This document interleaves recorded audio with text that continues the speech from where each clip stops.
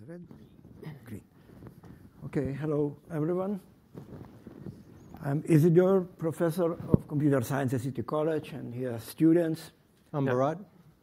So my name is Alan Kim. I'm Klaudio Vito. So what do?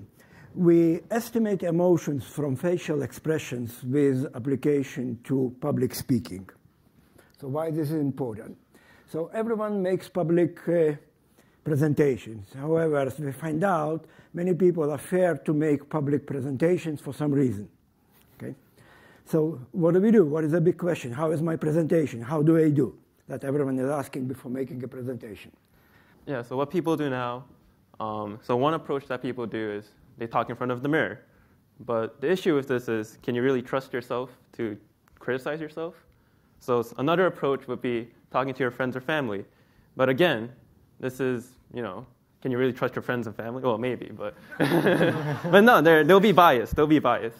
So the most modern method is to hire speech coaches. So with speech coaching, there are professionals that really help you to try and find imperfections in your speech and try to really make your speech really shine.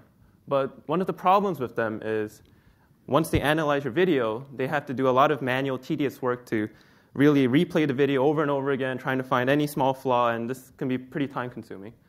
So our solution is a platform to help estimate emotional intelligence of the speaker and audience. So what we mean by this is, well, I guess for those who don't know what emotional intelligence is, it's the ability to manage your own and others' emotions.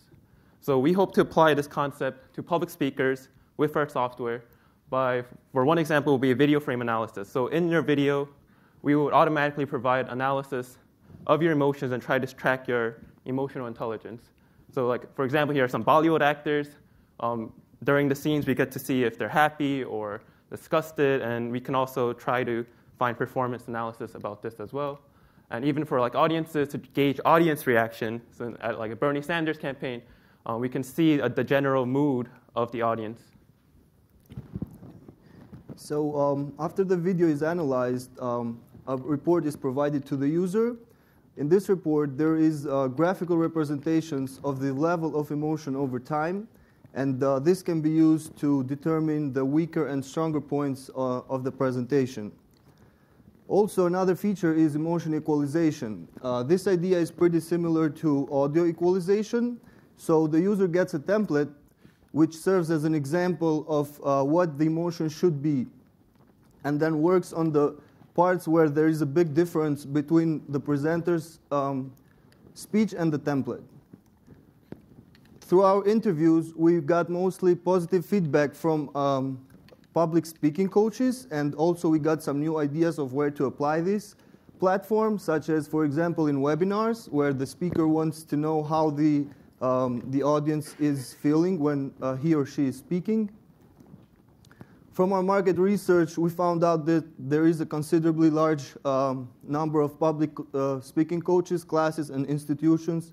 Also, a very large number of events per month, all of which have as their primary objective the improvement of public speaking skills. And all of them are potential customers for us that can use this platform to facilitate the process. We are aware that there is a lot of competition out there, but what distinguishes us from them is that we focus mostly on level of emotion and training the emotional intelligence. We would like to finish this presentation by showing you a video of our journey and where we are. Hello, we are Team ELytics, a team of computer science professor and students from the City College of New York. We have developed AI software that recognizes emotions from facial expression. Through our analysis, we provide quantitative data on the emotional evolution of the speaker. Emotion estimation is one important part of emotional intelligence. We aim to help evaluate and manage our own emotions as well as others. Given a video, we upload it to our servers, which we then analyze to construct a report.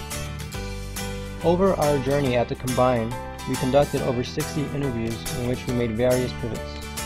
Our initial idea was aimed at the general population in the form of an app that provided options to the user to feel better.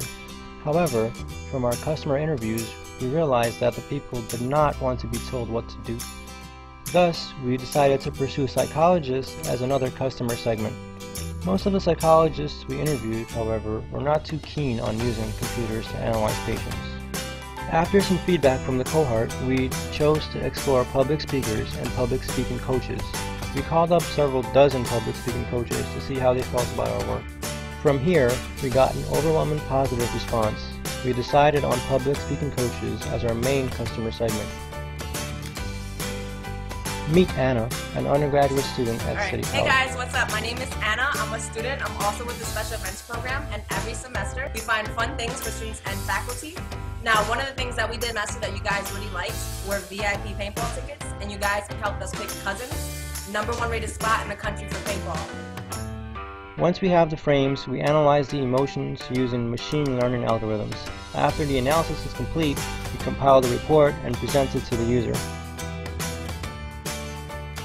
We also include important points of emotion shifts and times to note.